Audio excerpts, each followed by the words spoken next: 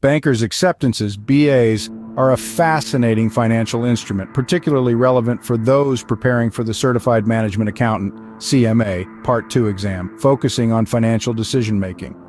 Understanding BAs not only broadens your finance knowledge, but also equips you with practical tools for managing corporate finance. Imagine your company wants to import goods but is hesitant to pay up front, and the seller overseas seeks assurance of payment before shipping.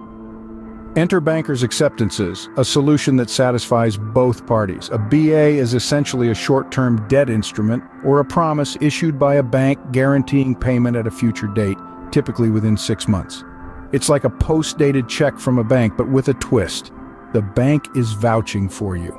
Trust and safety, they're a vote of confidence. When a bank issues a BA, it's saying, "We trust this company and will ensure payment."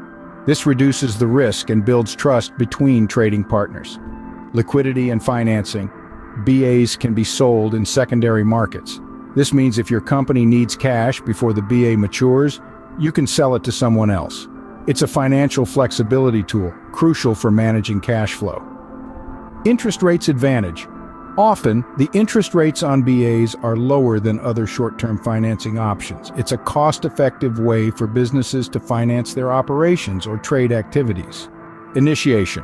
Your company requests a bank to issue a BA as payment for goods imported from a seller overseas. Acceptance. The bank reviews the request and upon approval accepts the draft, turning it into a BA. The bank is now obligated to pay the face value to the holder at maturity. Transaction.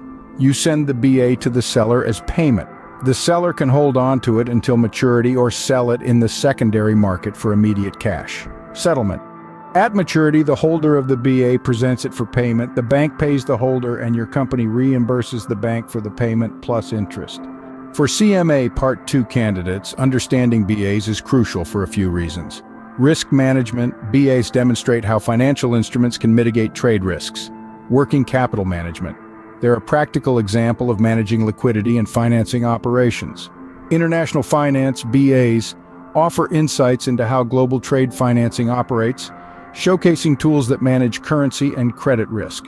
In summary, bankers' acceptances are not just theoretical concepts, but practical financial tools that offer valuable lessons in risk management, liquidity, and international trade financing.